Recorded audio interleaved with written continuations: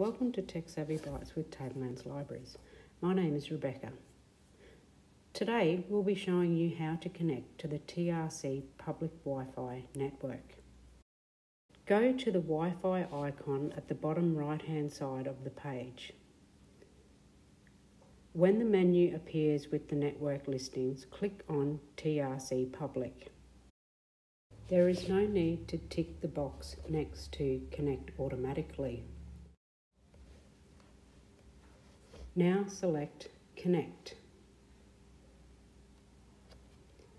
A web page will open where you will need to accept the terms and conditions by ticking on the box in the middle of the page.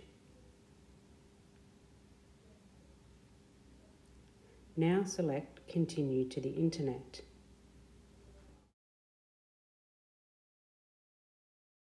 The Wi-Fi is now connected.